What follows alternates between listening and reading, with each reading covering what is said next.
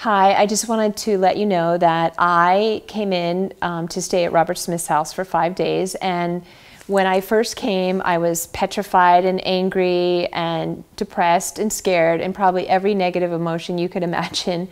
You know, I had years and years of, different things happening to me, traumas, and then the final straw that broke the camel's back was a chronic illness that I was diagnosed with called Lyme, which I didn't know anything about, and it shattered my world. And I went through 3 years of, seeking medical treatment, very hard treatment protocols, and it was tough. And really have realized that so much of this is the emotional part, that probably caused me to even go into the Lyme situation because of all the stress. Well, I was traumatized by my Lyme diagnosis, absolutely traumatized, and traumatized by my doctors because it just seemed like it was never getting better. So we really worked on those two issues, and I can honestly say that leaving today, I feel, one of my thoughts in my head was, what if I don't get better? What if I don't get better? What if I don't get better? And that was constantly, talking to my immune system. And he just explained to me and showed me through books and all this kind of stuff, how our brain works. And once I understood what I was doing to myself, then I could stop it. But, so many people would give me advice like, stop scaring yourself. Okay, well, how do I do that? I didn't have the tools. I didn't really understand how the mind worked. I didn't even understand what I was doing.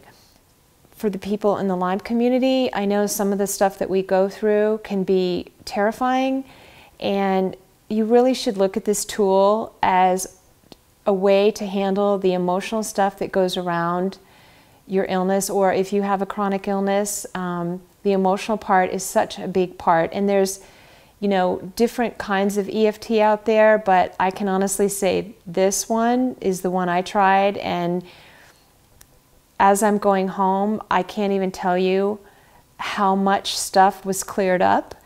And the great thing about it is now I have a tool that I can do it on myself. I don't have to go to a therapist. I don't have to pay a lot of money to see somebody. I can actually, when I start to experience some trauma, feel it, tap on it, and actually clear it so it doesn't come back. And so I highly recommend that you look at all his videos, look at his books, and even take his trainings, because if you know how to do this, you can save a lot of wasted years. And I think that's something I'm gonna have to tap on, because I feel like, wow, I wish I had done this earlier or sooner, but it's just the way it is. So thank you, Robert Smith.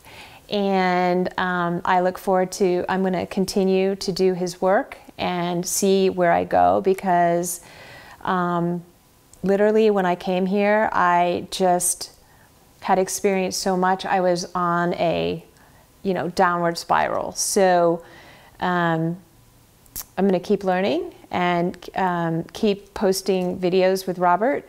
And I hope that you really seriously take a look at his work, because I think it can help everyone, especially if you've gone through traumas. So that's it.